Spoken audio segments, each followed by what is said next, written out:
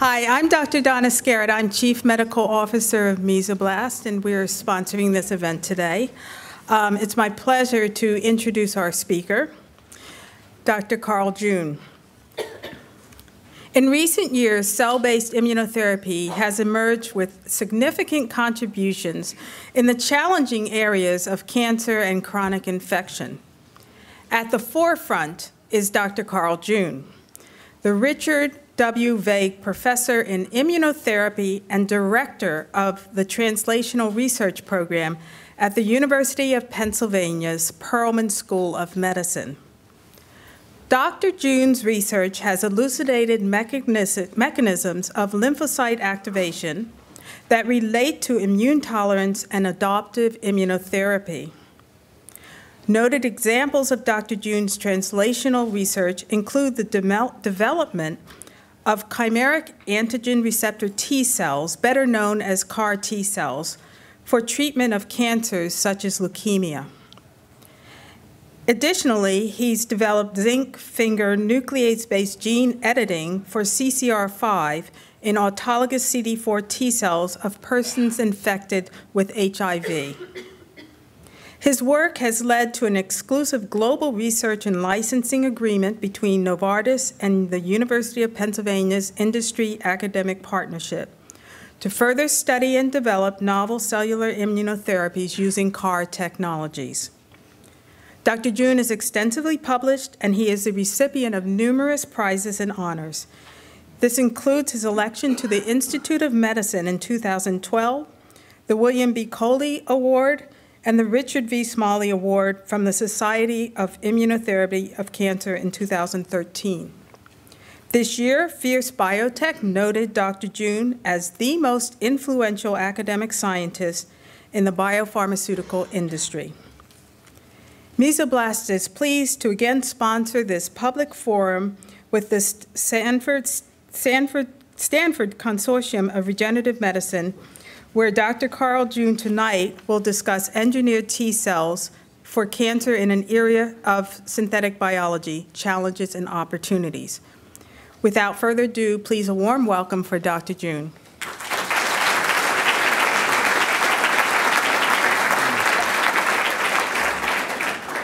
Thanks very much, Donna, and it's really great to be here. So I spoke in May earlier this year, and what I hope to show is that we've had progress since then.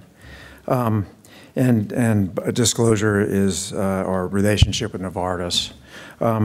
So we've had, a real awakening in cancer immunotherapy where there was really literally a century with little progress, and then we've had in the last years, since 2011, numerous new breakthroughs in both antibody-based therapy and cell-based therapy. And I'll cover some of the cell-based therapies. And that was, recognized this December, last December now, with Science Magazine's statement that T cells were the #1 breakthrough in science in all of science and engineering. So what this is a slide from a paper that Dean Felser did at Stanford, not Sanford, but at Stanford. And in Stanford, what he showed was this experiment where if you make two different kinds of leukemia in mice by activating either the so-called Philadelphia chromosome, BCR-ABL, or c-MYC, you get leukemia, and those model human kinds of leukemia. Then if you do this in a normal mouse, what happens is that the leukemia goes away, and then if you get rid of the driver oncogene, the mice become cured. But what he did then was an experiment that the pharmaceutical companies had to do. So this is the rationale for targeted therapeutics. Get rid of the driver, and cancer goes away. But if you do it in an immunodeficient mouse, this is what happened. The tumor, when he got rid of the tumor oncogene, the tumor went away transiently, but then recurred. So you need the immune system to have a long-term cure there because there's some leak through in this driver system. And it's probably true for human cancers that you need an immune system to prevent escape mutations. So we're here at this point now in cancer where we've had an expanding toolbox where in the past it was just surgery and radiation and chemotherapy, and now we have a number of other modalities that employ the immune system in various ways. One characteristic that you can say is basically the initial therapies, radiation and chemotherapy, were thought mainly to target the tumor, whereas these immunotherapies target really the host. So then they are directed against the patient's immune system, and the immune system then is what it can then target the cancer. A lot of work from basic immunology now has shown that cancers evolve in patients. So by the time they're diagnosed in a patient, there are subclones, and that there is actually immune surveillance. It was a controversial area for a long time, but it's now shown via a number of ways that the patient's immune system in many cases can recognize a tumor without any kind of vaccination and then cull that tumor out. And that then can lead to elimination. And then Bob Schreiber has shown that that can also lead to, if it doesn't completely eliminate the tumor, to immunoediting, so that the tumor becomes sculpted and then later can escape and then come out. And so it's not the same tumor that started. And when it comes out, then that's something immunologists call as tolerance.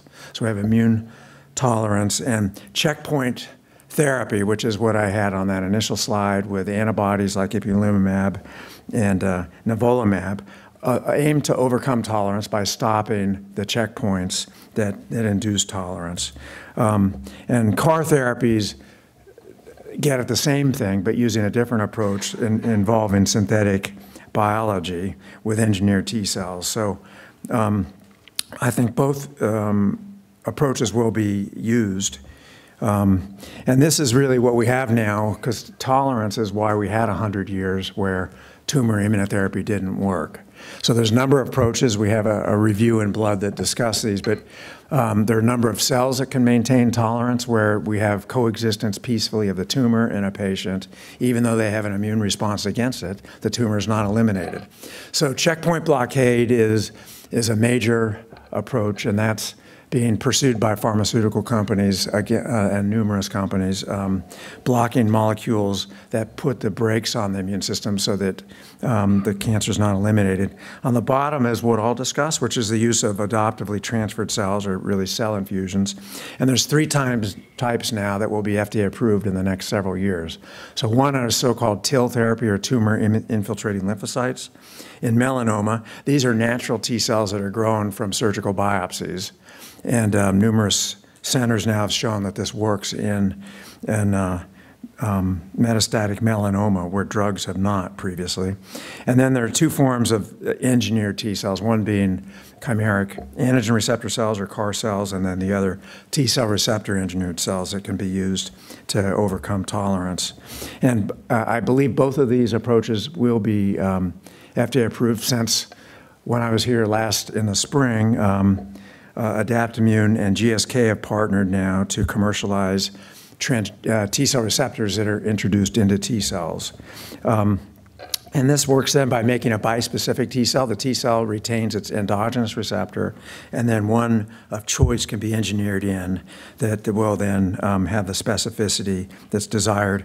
The CAR approach is similar in that a bispecific cell is also made, but it combines an antibody approach with, rather than the T cell receptor. So this is different in that the antibodies bind to the tumor surface rather than the T cell receptor, which binds to peptides in HLA molecules on the surface of the tumor cell. So there's a different mechanism of recognition. This is more off the shelf in that it doesn't have to be matched to the patient's HLA. Those are the transplantation antigens. And then when tumor binds to this, a tumor cell binds to this CAR, then that signals a T cell through molecules that are similar to what's in the T cell receptor, resulting in T cell proliferation and killing of the tumor. And this cartoon shows some of that. If you start with, we start with peripheral blood cells from a patient. They may be a T cell that might be, for instance, an influenza-specific cell, so it has its T cell receptor. That would help for viral infections. And then we use various ways, and I'm going to discuss either lentiviral vectors or RNA electroporation to introduce the CAR construct into the T cell. And then we have constitutive promoters that make this then expressed all the time on the T cell then. So now it's a bispecific T cell. It has an antibody that we can at will change its specificity for tumors, and it retains its endogenous T cell receptor. And then this now will kill, in this case, any cell that expresses CD19, which is on normal B cells and leukemia cells. And when it does that, it does it in a way that's non-cross-resistant with most forms of chemotherapy. So that's an event. T cells have many ways to kill, and it's very hard for tumor cells to become resistant to T cells, whereas with a single point mutation can do that with most targeted therapeutics. So as I alluded, I think both of these approaches will become incorporated into medicine for various kinds of cancers and infectious diseases. And you know, we're at the area now where both pharmaceutical industry and biotechnology is now invested in scaling this out, and I'll describe some of the issues that remain. But the T cell receptor is inherently more sensitive than a CAR. They can see as low as 10 targets per tumor cell, whereas a CAR sees about 100 targets per tumor cell. And in either case now, we can engineer the avidity and affinity. We can make, by receptor engineering, we can tune the T cell to the target. And we have, I've mentioned the difference in recognition between a T cell receptor and an antibody-based recognition. And I'll show data. We now know that these kinds of cells can have the attractive part of the immune system, which is it can last lifelong. You don't have to recursively give these, unlike drugs. So we have data now on that. And so CARs then began initially as an experiment from basic science. And Art Weiss and colleagues at the University of California made the first CAR, and it was one really for to study how the T cell receptor works. And they took CD4, which also binds to the HIV envelope molecule, and hooked that in cis with a signaling molecule called the zeta chain from the T cell receptor. And they showed that replicated most of what the T cell receptor did. And then in this case, would then also redirect cells to HIV-infected cells, because this CD4 molecule binds the HIV envelope. Then Zelig Eshar then made a major contribution by then hooking antibodies onto these signaling domains. And then the specificity could be broadly changed using antibody recombinant technologies. And then the field has worked and is continuing to work to soup up the endogenous signaling domains with molecules such as CD28 and 41BB in addition to these zeta chains. And I'll describe some of that. So the CARs have become progressively more potent. These are called second generation because they have 2 signaling domains, and people have described third and fourth generations. So a little bit of immunology here. We have helper T cells in us that we learned about because of HIV. If you lose your T cells, the CD4 cells, which happens with HIV infection, then you lose the control of your immune system. And there are 4 kinds of these CD4 cells. Th1 is what people have thought, and they have a transcription factor, a master transcription factor called TBET, that is required for, in most models, rejection of tumors. And then these are the so-called Treg cells, which are a major target now because they suppress the immune system and prevent tumor. These are part of the reason people get tolerance to their tumor. Another kind of T cell is called the Th17 cell, which was discovered because it's really the one that does the most damage in many forms of autoimmunity. And so we've recently said, well, maybe then they would be good at killing tumor cells as well, and engineered them with CAR cells. And so this is because our initial studies have been with the Th1 cells. So Sonia Gaydon in my lab has made now CARs where these are the antibody recognition motifs, and then systematically evaluated the co-stimulatory domains. And what we found in a series of publications is that ICOS will direct cells to become either to maintain the phenotype of being Th17 or to promote their differentiation that way to become these autoimmune-like cells. And she's showing in some complicated mouse model systems where the mice have tumors and then CAR T cells are given that these CAR T cells actually work better than the ones we're using clinically right now in our trials. So these I won't go into the details, but the takeaway points are that we make bipolar T cells, if you will, this way. They have both Th1 and Th17 properties if we incorporate the ICOS-based signaling domain. And so this is data that was just recently published in Blood. It makes a more potent CAR that persists better in our preclinical models. We haven't yet tested these in human trials. The first CAR trial was done actually in HIV, and we collaborated with Cell Genesis, which was a biotech in South San Francisco in the late 1990s, to first test that CD4 Zeta CAR that was made at UCSF in patients who had HIV. And we published 3 papers in 2000 to 2002 where we treated 40 patients with this so-called first-generation CAR. So they had HIV. They did not get any chemotherapy. And what we found in these 3 papers was the CAR worked in that we could find it in the patient, it expanded, and it had some antiviral effect, but it didn't cure people of HIV. And Cell Genesis abandoned the clinical development of that drug. But what we have done then since is analyze the samples from these patients, because if you're on a gene transfer trial in the US, the FDA regulations are that you need to be followed at annual intervals for 15 years to exclude long-term toxicity, such as genotoxicity. In this case, could the integrating viral vector that we use actually result in leukemia, T-cell leukemia? And we followed these patients where we had these samples now out past a decade, and there's not a single patient who's had a side effect. And we found molecularly that there's no dangerous integration sites in these patients. They don't enrich over time, and no adverse events in about 600 patient years of follow-up. And most surprisingly, we found that the survival rate, the half-life in these CAR T cells is more than 17 years in the patients.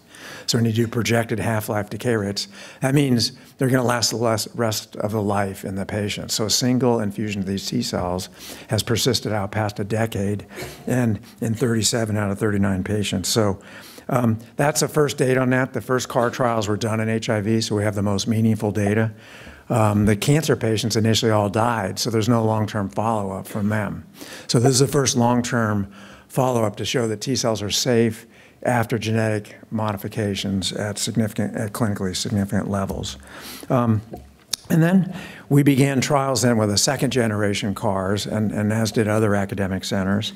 And our initial trials then to test our second-generation CAR was in chronic lymphocytic leukemia, which has once it becomes refractory to fludarabine-based chemotherapy, it's a disease that no one's cured, and it has poor long-term survival.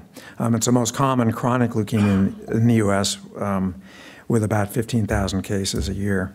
So Mike Malone in my lab made a CAR that had several features that hadn't been done in previous trials with the so-called first-generation CARs. He expressed an lentiviral vector instead of a murine gamma retrovirus. He used and showed that an endogenous promoter with EF1 alpha was best in human T cells. And then he compared systematically all the signaling domains, as I showed you. Had been done recently by my postdoc Sonia, where she looked at ICOS. So what Mike did was compare 4-1BB or CD28 or all 3 in a so-called third-generation CAR. And when you put these CARs into T cells, one of them, this is a semi-log plot, it's of doubling rates of these T cells. So these are human CD4 and CD8 T cells. When you put this CAR in, and don't give it target, which would be CD19, it's surrogate antigen, one CAR maintains proliferation of these cells longer than the rest, which the others have 4 population doublings. And then unless you re-stimulate the cells, they die away. So this was an unexpected finding. We found ligand-independent proliferation here, and we reasoned that might give us a better effector to target ratio in our patients with leukemia who have many target cells, and the issue's always been how can you get enough effector cells. So we began a pilot trial in July of 2010 in CLL. David Porter led this trial at the University of Pennsylvania, and it was the first time that a lentivirus had been used in cancer patients and a CAR with a 4-1BB signaling domain and this particularly strong promoter to promote constitutive expression. And so we used in that trial a 10-day manufacturing process where we activate peripheral blood cells from the patient and then introduce a lentiviral vector, and then they're frozen at the end. cryopreserved and then given to the patient a week later after chemotherapy. We've now decreased our manufacturing time down to 5 days. So the drug is available in near real time, and the drug in this case is autologous T cells that have a CAR against the CD19 molecule.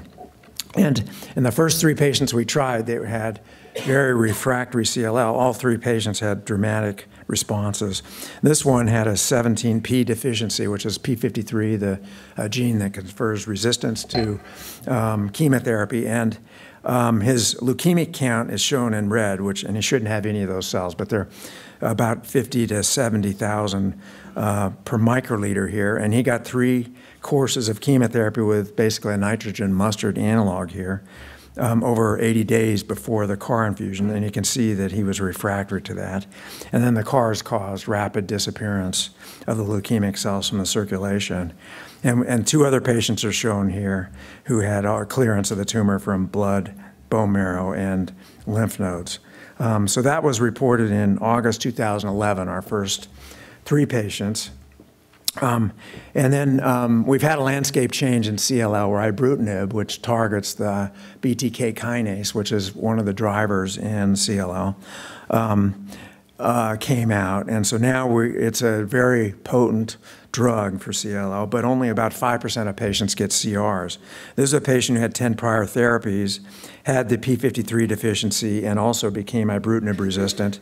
And he had a grapefruit-sized mass growing out of his chest, so that started as a lymph node that was radio-resistant, so he'd had every therapy possible. We infused CARs, and he had a complete clearance of the tumor from his blood and bone marrow within 2 months. And at a year now, he has no more detectable tumor. So he is in a complete remission now, where it failed these previous therapies. So the generalities from those first 3 patients are that we could eradicate very large amounts of tumor with a single infusion of these CAR cells. They had up to 7 pounds of tumor per patient. A kilogram of tumor is 10 to the 12th cells, and we infused 10 to the 8th cells. And what we could show is these CAR cells divided between 1,000 and 100,000-fold in the patients. So they're serially replicating. They're a living drug, and we could show that each CAR T cell killed more than 1,000 tumor cells. So very different than standard drugs. So T cells can kill multiple times, and the immunologists call that the serial killer aspect. They use that normally to control viruses. The remissions have been durable to date.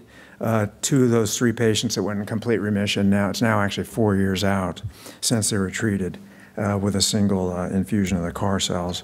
Our best biomarker of this right now is the actual proliferative capacity of the CAR cells in the patient. These are the first 10 patients we had who had complete responses. And what this shows is measuring the CAR in peripheral blood using a PCR assay. And expressing as copies per microgram of genomic DNA. And this red line shows where you would have 6% of your cells in the blood being CAR cells after this infusion on day 0. So again, an exponential semi-log plot. And all the patients with a complete response have massive proliferation of the CARs in the blood shown here. We also measure that in bone marrow. And here are 4 patients who didn't respond. And the CARs engraft, we can find them in the patients, but they don't expand that way. So replicative capacity is important, we think. We don't know yet the mechanism why, in some cases, the CARs expand like this, and other cases they don't, whether it's a cell intrinsic issue with the CAR T cells from the patient, or is it something in the tumor microenvironment. So after we treated CLL and those initial reports, we began treating acute lymphocytic leukemia, which is a disease that kills much more rapidly than CLL. And we've now treated, have a report coming out where we've treated the first 30 patients with ALL, of which 25 are pediatric and 5 are adults. And so they're all multiply relapsed, and 60% actually have already relapsed after a bone marrow transplant. And there are no FDA-approved drugs that have worked in that situation ever for relapsed leukemias after failed bone marrow transplant. And what we'll report next week in the New England Journal is that there's a 90% complete remission rate. So that's, in a phase 1 trial, is really unprecedented to see a 90% CR rate. We see that in adults, similar, the same rate of response as we do in children. And so we now have the first person treated was Emily Whitehead, who became pretty famous on the New York Times. She's now out past 2 years, but we have a number of patients out with unmaintained remissions now after a single infusion of the CAR. So the overall survival rate at 6 months is almost 80%, whereas all the controls, it's less than a month. And so the median survival has not been reached. So it's a very potent therapy in ALL. Similar initial response rates have been seen at Memorial Sloan Kettering, so that these ALL is something that really can be effectively treated with CAR T cells. So we don't know the eventual role now of CAR T cells for these B-cell malignancies. It may be a number of medical indications, from consolidating patients who have minimal residual disease after induction chemotherapy to re-induce remission in patients who've relapsed, or to bridge them. The only thing that will cure usually adults with ALL is a bone marrow transplant. And this may now replace that, is our long-term goal. And Novartis has just begun multi-center trials. It's the first time that multi-center trials have been done with CAR T cells. And in 8 centers will be across the U.S. in both pediatric ALL and then in adult ALL. And we hope that at one point maybe these CAR cells could replace the need to have a bone marrow transplant, so that one could use your own cells rather than have to go through the rigors of a bone marrow transplant. There are toxicities with this therapy, and it's all been on target. So separate than the off-target toxicities you see with chemotherapy, where there's nausea and vomiting and hair falls out and so on, that's off-target toxicity.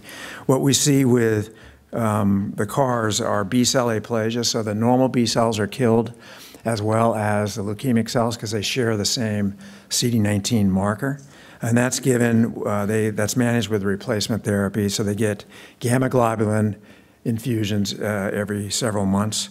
The patients have had tumor lysis syndrome, when these large amounts of tumor die away. And then they've had 2 related syndromes, which are characterized with high fever predominantly, and it's called cytokine release syndrome or macrophage activation syndrome.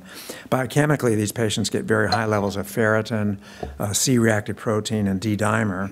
And then in the serum, we see really very high levels of interleukin-6 and interferon gamma. And now we're treating that with tocilizumab. We initially treated this high fever and cytokine release syndrome with corticosteroids, and now we treat with tocilizumab, which blocks IL-6 signaling. And we found that this cytokine release syndrome is related to tumor burden, which is something you would expect. Basically, you have an amount of tumor cells and an amount of T cells. The amount of side effects and the cytokines and inflammation that you would get is going to be related to how much target you have. And so this is a plot of 30 patients in our report of the amount of bone marrow that's filled up with tumor. So it goes up to 100% of the tumor can be, bone marrow can be replaced with tumor. Then the incidence of grade 3 or 4, in this case grade 4 cytokine release syndrome, is much higher than if they have lower tumor burden going into the trial. So at this point, 1/3 of our patients who have these high tumor burdens are treated in the ICU. They get 104 to 106 degree fever. It can last about a week.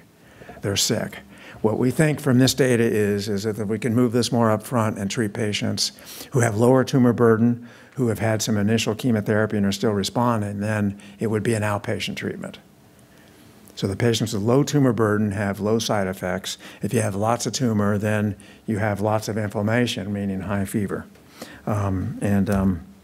So at this point now, there are a number of CAR companies, which, it's really changed the landscape since when I was here in May. This is not even a complete list of companies that are testing and developing CARs at this point, and then a number of academic institutions in the U.S.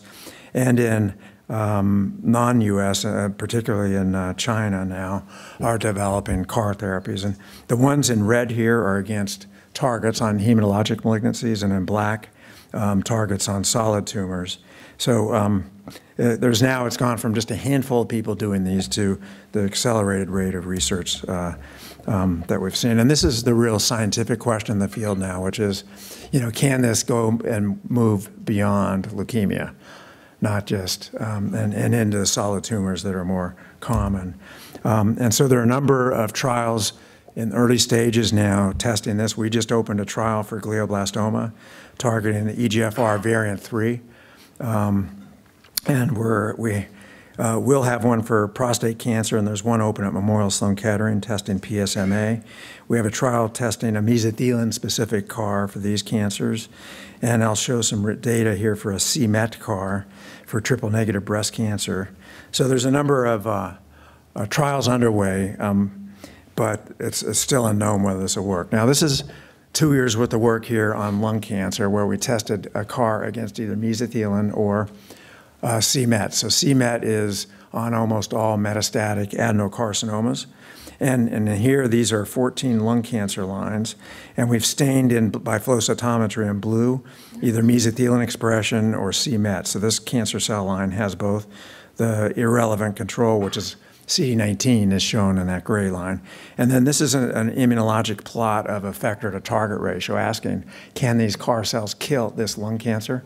This is a patient who died of lung cancer at our hospital, and we isolated this tumor cell line. And the answer is yes, it kills it as efficiently as we see in leukemia.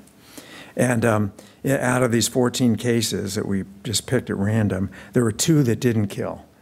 And one of those has no target, so there's no c-Met or mesothelin there. And then this one has target, but the CAR T cells didn't kill. This is an 18-hour lysis assay. So in general, we're seeing very good efficiency in a Petri dish of these CAR cells when you target towards antigens that are on lung cancer lines that they can kill.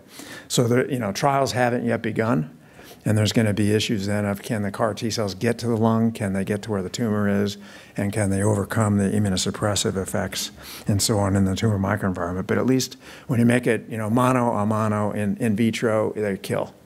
So, which is good news, I think. It means we need to find out the other issues to make it work. So Julia Chu is a surgical oncologist at University of Pennsylvania. We have just carrying out a phase 0 trial, basically, to ask if you can kill breast cancer cells with CARs. And so triple-negative breast cancer, Julia showed, expresses both c-Met and mesothelin, unlike standard breast cancer that's either hormonally driven or driven by HER2. So they don't express mesothelin or c-Met, but these triple negatives do, and this is just an example. So about 40% are strongly c-Met positive. So with Lawrence Cooper at MD Anderson, we've made a CAR against c-Met, and we're testing in this trial design. It's a phase 0 trial just to ask what will happen to isolated metastasis injected with c-Met CAR. So this is not systemic treatment intravenously. What this is patients who have metastatic breast cancer that's a triple negative. Details are shown here in clinicaltrials.gov, but the patient then, we manufacture CARs, and we're using, with MaxCyte, we electroporate RNA into these cells, so they'll go away after a few days. So we're not using a lentiviral vector. We don't think that c-Met would be a great target for CARs right now because there's too many normal cells that have c-Met. But we're just injecting these into the tumor, so intratumoral here, and then 3 to 7 days later, the tumor gets surgically excised because of metastatic, usually chest wall lesion. And then we're asking then, are there CARs there, and did it kill any tumor? So it's just a direct test of that. We're not an intravenous injection at this point. And so here is one example of the first patient, and this shows hematoxin and eosin here. And this is an area where there's a needle track here. This is where the CARs were injected. And then here, what we can see is this is live tumor, and then this is dead tumor. We were hoping to get something like that. And then this is what we're seeing, which is at that same area now, staining with CD68, which identifies macrophages. Macrophages can kill tumor cells and eat them up. There's a lot of macrophages. So this is consistent with remodeling the tumor microenvironment. We're seeing that the CARs have, in the area where they are injected, we find macrophages, and in other slides I'm not showing you, we also find T cells and dead tumor cells. So at least in situ, when the cells are directly delivered there, a CAR cell can kill these carcinoma cells. We're not claiming this has any benefit to this patient. This is just to ask a scientific question. So we're here in this point right now, I think, where there's an issue that we wrote about in Nature and Chris Mason wrote about of our global healthcare system learning how to deliver now cell-based therapies, because we have, a pharma-based pillar, one that's biotechnology-based, and then one that's based on medical devices. And we're moving towards a system where there will be, I think, a number of cell-based therapies. That's what this meeting basically is about. And in many cases, gene-modified as well. So in our particular issue, the challenges are that it's so-called N-of-1 manufacturing, meaning that each patient we treat is FDA released. So it's not the same as one shoe size fits all, where we have one master cell bank and treat thousands of patients. It's patient specific.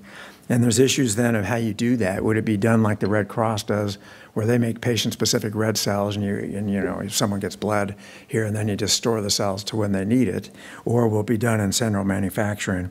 The guidance we've had really from the FDA with these gene-modified cells is that a central manufacturing is optimal for the control that you can get with gene-modified cells. Novartis licensed our technology in August of 2012. In May of this year in Forbes, Joe Jimenez was on the cover of Forbes, where it said, "Will this man cure cancer?" And this is what he said, quote, "I've told the team that resources are not an issue. Speed is the issue." So Novartis is trying to figure out how to commercialize this. It's a challenge because of the manufacturing issue. And we were awarded an FDA breakthrough designation for this CAR therapy in July, and that's for 2 indications. It's ALL in children and ALL in adults. So there has been a lot of progress towards getting this done. But this was yesterday's Wall Street Journal. If you can go, you'll find this where it says, "New costly cancer treatments face hurdles getting into patients." And so they have diagrammed this. The public does not understand these kinds of therapies because there are none really like this. The closest would be Provenge, which is an autologous dendritic cell given for prostate cancer. So there it starts from the patient, just as we do, but it's not gene modified. And all the things we do. So this is what the CAR cycle is that we've discussed. And then the issue is, how do you get reimbursement for an expensive therapy that may be curative? And that's something we haven't faced in detail, and that's a central issue I've seen at this meeting. And that's not my expertise. So there are a number of issues that are required to be solved in order to make this work. Because right now you can get it at boutique cancer centers, but it's not available at community hospitals. So one is it needs to be automated, and robots need to be able to do the manufacturing, because there are not enough people to do this. We can do it for relapsed pediatric leukemia, which is about 3,000 cases a year, but we can't do it for lung cancer, because it would take PhDs to grow these cells.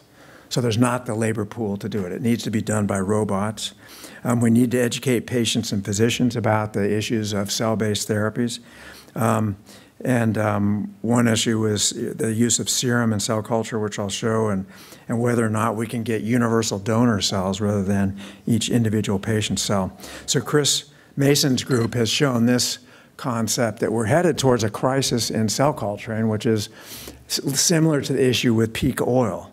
So the global supply of serum right now is used for several things. It's used in research, it's used by the vaccine industry, and then now car industries. And if we don't get serum-free manufacturing, we will run out of, there won't be enough serum to meet the demand, because this is human serum that people get when they donate blood. So right now that's used in the serum, in the cultures. So that needs to be removed, and it needs to be serum-free. The major steps so far towards using universal donor cells is this study published late last year, which was in using CD19 CAR cells, but using donor T cells. So this is people who'd had a bone marrow transplant, but not going back to the patient like we did, where that came out of the patient's arm, but going to the original donor. And they found, quite surprisingly, that there was no graft versus host disease. And they had, these are very late stage patients, they had some beneficial anti-tumor responses. So this is a step towards universal donors. And this issue has been talked about extensively in the biotechnology literature of using N-of-1 cell therapies. And it was initially raised when Provenge was launched in 2010, but they've had quite significant manufacturing challenges. And so the CAR field's going to have to get around that. And this is how CARs are made in Detroit right now. They were initially made by Henry Ford in his, manufacturing assembly lines, and technicians would put these together, the cars, and that they were scaled up. And now when you get a car, unless it's a very fancy one, they're all put together by 80% of the cars assembled without human hands, but using robots, which are what these are. And this is our current car manufacturing process that treats patients, where it's 10 days long initially, now it's down to 5 days. And we add beads to the cells that Life Technology here makes in the San Diego area, then in Carlsbad. Then and they import them actually from Dynel in Norway. We then remove the beads at the end by passage over a magnetic field, because they're paramagnetic, and then the cells are concentrated and frozen. And there's a lot of issues in there of when to feed the cells and so on that right now human intervention is required, and that needs to be taken out. So I'll summarize here to say that the CAR cells now have been shown to have potent anti-tumor effects in both leukemias and lymphomas, and that they have multi-center trials are now underway in the US, and they will be in Europe and Japan in a year or so. And then a number of trials are underway at various academic centers now, testing in solid cancers for the issues that we discussed. So I'd like to just give thanks to a number of people involved in these trials. Anshu has led our internal operations group. Sonia Guidon made the ICOS-based CAR that I mentioned. Bruce Levine does our cell manufacturing. And David Porter and Noel Fryer take care of the adult leukemia patients, and Stephen Grupp and a team take care of the patients at the pediatric leukemia patients. And we have funding from a number of philanthropic foundations as well as Novartis, and I'd like to thank you for your attention.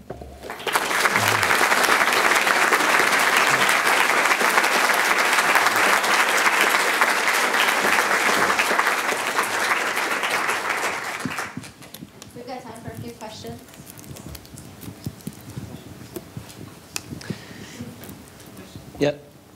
So it's astounding how far it's come within cancer, but can you just talk a little bit about beyond cancer, viral persistence or autoimmunity? That's one question. And the second one is, do you ultimately think this will be limited by the expression of the antigen on the tumor cell that is specific to the tumor cell, or do you think there will be a way around that? Okay, so we have worked with Sangamo for about a decade, and we had a paper in the New England Journal of Medicine this year showing in HIV that you could edit out the HIV co-receptor, and then we found some quite potent antiviral effects where some patients could control virus without needing drugs anymore. So that's ongoing studies. Sangamo is going to do a phase 2 trial. We have another one underway starting at the University of Pennsylvania. And what that is really making cells resistant to infection, and that's one way to prevent a reservoir from spreading, is if it can't go from one cell to another. But we also need a better offense, if you will, to control, the goal being to get people so they don't have to take drugs every day. So I think that will happen. There's a number of approaches. It just has not, there are about 25 FDA-approved drugs right now for HIV, so it takes a lot longer to do trials than it does in cancer patients. But the principles are all there. And then we will see the same kinds of thing in organ transplantation and autoimmunity, where you can grow the cells that suppress the immune system, which are a problem in cancer, but if you don't want to have autoimmune disease, it's what you want to amplify. And there are trials underway now with those so-called regulatory cells at our center, and there are a few companies now involved in developing regulatory cells that way. So I think we're going to see this spread beyond cancer. It's just cancer is the easiest, from a developmental pathway to initially. But the principles that we found in cancer have been what we found really in our preclinical models. So they've modeled. And what we see so far with the other kinds of therapy in HIV, chronic infections, and autoimmune disease is that they have followed what we've seen in animal models. So I think that it just will take longer. And then, your question about human tumors are much more complex than most mouse tumors. And so there can be the issue of having the right target there. And then also, is there, there are multiple subclones of which some may have the target and others not. So I'm pretty sure that in the end, we're going to use what we call combinations of CARs, for instance, or T-cell receptor cells. I call it a fleet of CARs. So that, and that will be information that we'll get from genomics. I mean, every patient will have their tumor tested, sequenced, and then you have to know what the targets really are. And some targets, the T-cell receptor is maybe ideal or better suited for some solid tumors because it can see ways in a way different and may be able to find targets that are only on the tumor. And so it's now turned out that many tumors that mutate create antigens. And then those you can then target or drug, if you will, with T-cell receptors. So, and in some cases, antibodies and CARs. So that's, the science of the field will move more and more. We've got the low-hanging fruit now with B-cell leukemias. I think we'll see other kinds of bone marrow-derived tumors like myeloma and other leukemias be targeted, and then solid tumors now. And it may well require more combination therapies of solid tumors, which are genetically more complex. So you mentioned that in ALL you were having to replace normal B cells with beta globulin every few months. How far out would the replacement be? And if you have wide uptake of the therapy, would there be supply issues? So,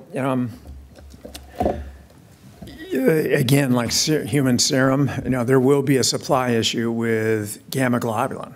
So right now they've done quantitative estimates. So the issue is, our patients right now need B-cell replacement therapy. We knew from congenital immunodeficiency, so babies born without B cells, that you can live fine as long as you're given antibody replacement. So at this point, our first patients that we treated are 4 years out now of the CLL patients, and they're still getting the antibody replacement. Now, what we don't know is how long you need to have CARs around. Okay, so there's, what we don't know, for instance, do the patients have a sterile remission? Did every last cancer cell get killed? Or are there some dormant cells, and then if you would get rid of the CARs, the cancer would come back? There is data to suggest that's actually might happen. So in allogeneic bone marrow transplants, which really work because of the T cells from the incoming donor, when you immunosuppress patients, sometimes the cancer later comes back. And then there's data that's really quite scary where a woman who there's 4 cases like this I know of where a patient was put into remission with metastatic melanoma, and then in one case, 16 years later, she relapsed. She died of a stroke, and she had signed her driver's license. She donated all her organs to 5 other people, and they all came down with metastatic melanoma. And the first patient died, and then after that, because of the registry tracking, they said, listen, this patient had evidently microscopic residual melanoma. So they then stopped the immunosuppression. The people got kidneys, livers, and hearts. They stopped the immunosuppression. They then rejected their organ, but they also rejected the tumor. So a classic teaching of immunology is that tumors are not transplantable. If you have a good immune system, you can't transplant in a tumor from someone else. It has to come from you yourself or your identical twin. So that patient evidently had dormant tumor for 16 years. We don't know if that's a so-called evidence of a tumor stem cell, of which there are companies here in this area studying those, or was it a cell that wasn't vascularized or whatever. She was clinically well. So that would be an argument you want to have cars around for a long time. But if they have a sterile remission, then we can kill them off. So there are switches, so-called kill switches now, where you can kill the cars off in patients, and then you would stop the B-cell replacement therapy that you're asking about. So I think what we're going to end up doing are clinical trials where we end up manufacture 2 infusions worth of CAR cells, wait maybe 3 years if a patient's in remission, then kill the CARs off. And then if the tumor comes back, you reinfuse them. If it doesn't, great, then you don't have to do the B-cell replacement. So that's where there's no animal model that will tell us that. It's going to take a clinical experiment. Yes. So the other side of personalized medicine is iPS cell-based therapy, in which you actually want to replace something, like for Parkinson's disease or for heart disease. So I think the issue in both cases, however, is going to be one of cost, because as soon as you do an individualized therapy, and there was just a 60 Minutes episode that I happened to see last Sunday that was talking about the rebellion of doctors against really expensive cancer drugs. So I guess what I'm interested in is, where's the price point where you can actually rationalize a single dose medicine that costs $1 million as opposed to 10 years of therapy with $100,000? Yeah, so that's going to need new reimbursement models, and I'm not an expert in that. I think, the Wall Street Journal thing from October 6th discussed, in the case of leukemia, you're replacing a bone marrow transplant, which can be $1 million. And then also you have the graft versus host disease and issues that can happen. So there will be ways to generate economic models. But I think in the end, there's been no effort until just very recently. The pharmaceutical industry knows how to scale things and make things cheaper. Okay, that's not happened in the academic centers. So it's only now beginning. And so things will get cheaper by at least a log. Right now, if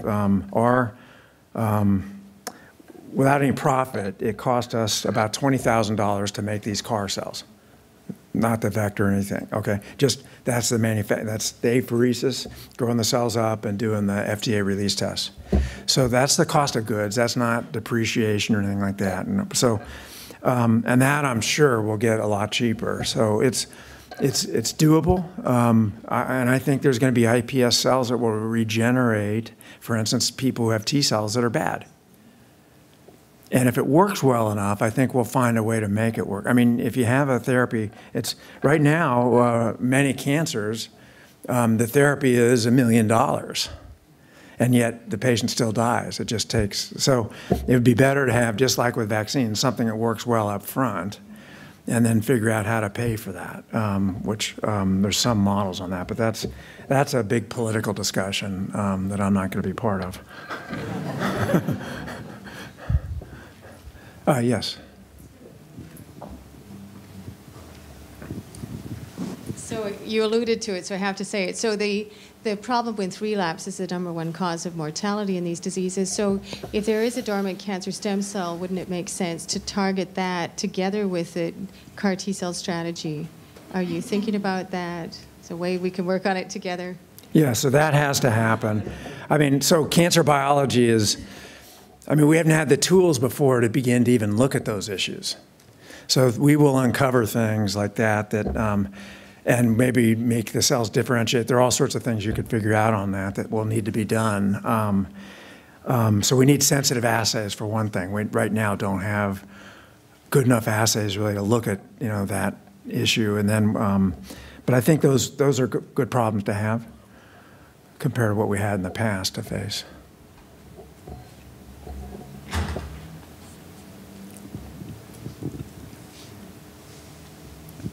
Can you talk a little bit about resistance mechanisms, and if you're seeing any of that? Because tumor cells, we know can mutate and suddenly evade the immune system. Why aren't we seeing it right now, and when might we see it? So we have seen it, and our second patient we treated, and it was in the New England Journal, relapsed with a resistant tumor. And so we've seen it in that 30 patients. It'll be in the paper that comes out. We've seen it in 10% of the cases. And what we're seeing in that case is target loss. So initially a cell that's CD19 positive what we had in the second patient we ever treated, she was in remission for 2 months, and then tumor came back completely devoid of CD19. So I was mentioning, this so-called fleet of cars where we could have a combination. So in that case, there was no intrinsic resistance of the cells to die. Her blasts could still be killed if we target another surface molecule. So target loss is going to be relatively easy to deal with by having a sort of an off-the-shelf warehouse of different kinds of antibodies, and then based on the patient's tumor type, you could target several and then prevent outgrowth. That's not any different than what we do in HIV, for instance, having combination antivirals. But then there will be, at some unknown frequency probably, we don't know, we haven't seen this yet, but either issues of the cell itself becoming resistant to T-cell killing mechanisms.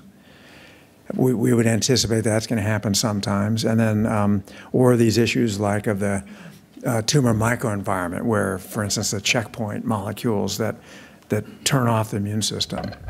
And in that case, there would be other kinds of therapies to deal with that kind of resistance, using, for instance, some of the antibodies that Bristol Myers is developing.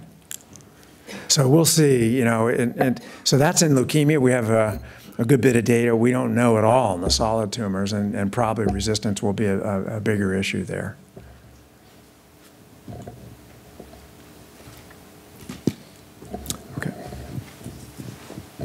All right. Thank you very much.